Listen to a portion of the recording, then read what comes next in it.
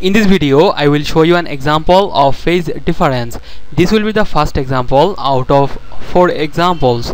Here I will show you how to calculate the phase difference by using the trigonometric waveform. After that, I will draw the alternating waveforms in the graph and show you that we can calculate the waveform by using graphical method, and at last I will show you how do we calculate the phase difference using complex plane.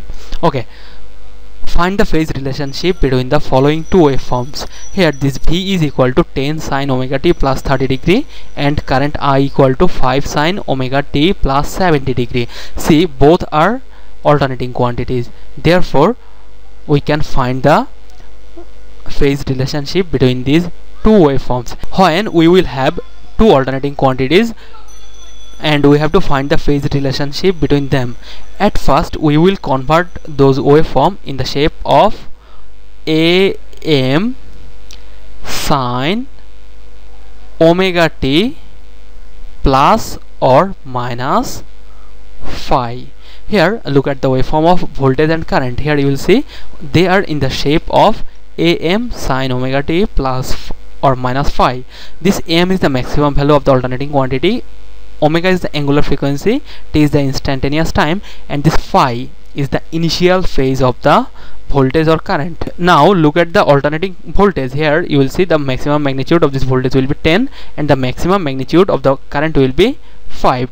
Now look at the initial phase of the voltage. Here you will see the initial phase of the voltage, let's say denote that with phi v, that will be 30 degree, and the initial phase of the current, let's say denote that with phi I, that will be equal to 70 degree.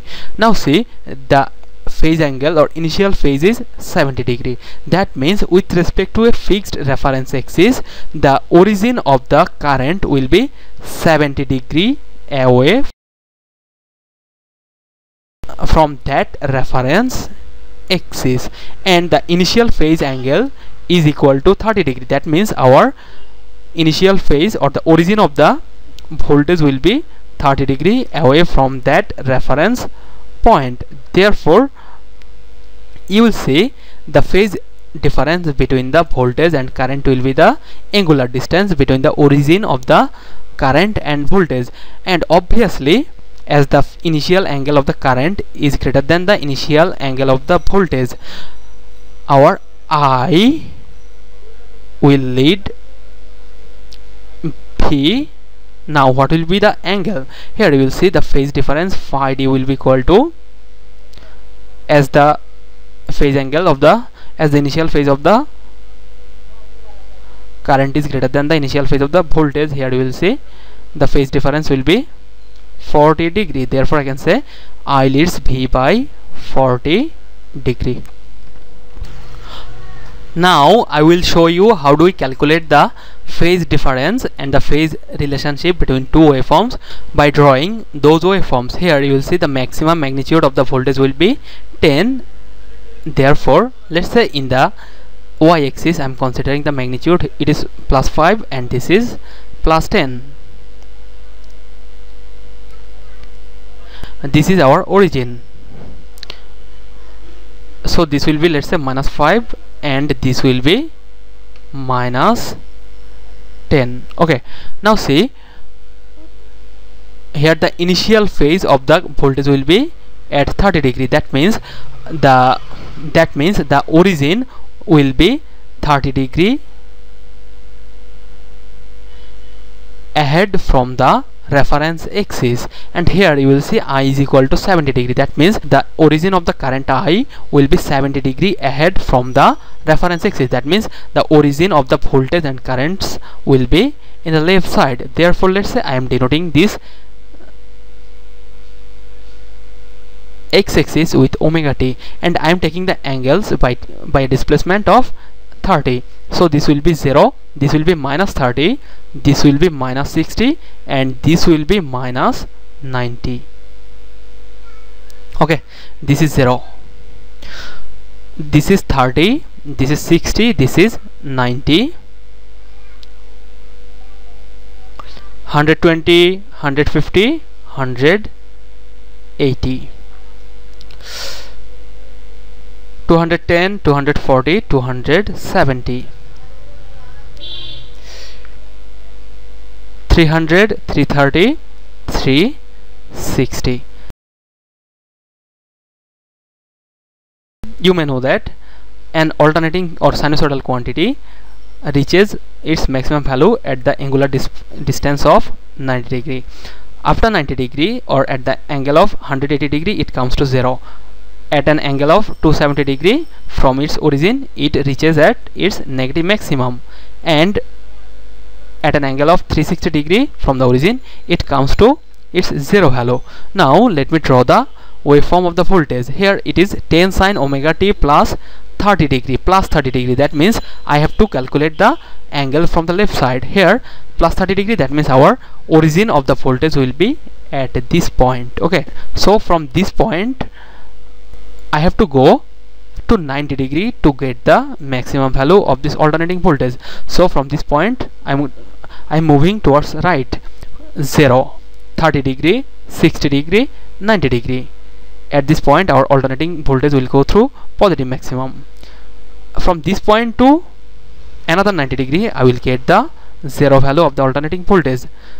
0, 30, 60, 90. See, from this point to this point the angular displacement will be 180 degrees, so our alternating voltage will be at 0. Now from this point I have to go through another 90 degree, and at that point our alternating voltage will go through negative maximum. 0, 30, 60, 90. At this point our alternating voltage will have its negative maximum. Okay, and this point has an angular distance from this origin equal to 270 degree. 0, 30, 60, 90, and this will be the 360 degree distance from this origin. Therefore at this point our alternating voltage will have a magnitude of 0. Now if I join the points, you will see I will get a sinusoidal waveform. So this will be our alternating voltage V. Now let me draw the waveform of the current. Here you will see the initial phase of the current will be plus 70 degree. That means the origin of this alternating current will be 70 degree left from this origin. 0, 30, 60. So the origin will be at the point of minus 70 degree. Now from this point to after 90 degree I will get the positive maximum.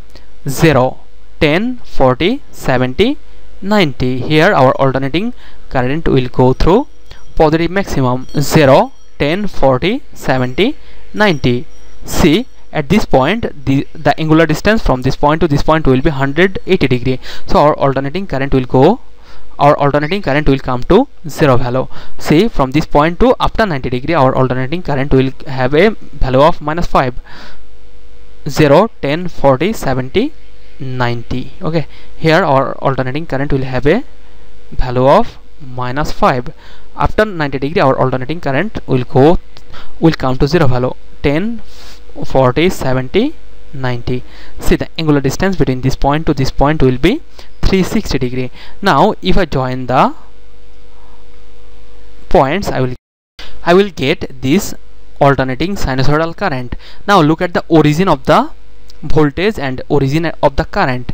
This is at minus 30 degree and this is at minus 70 degree. So the phase difference will be the angular distance between the origin of the two waveforms. Here you will see the angular distance will be phi d, which will be 40 degree, and see the origin of the alternating current is 40 degree ahead of the origin of the voltage. Therefore I can say that I leads V by 40 degree.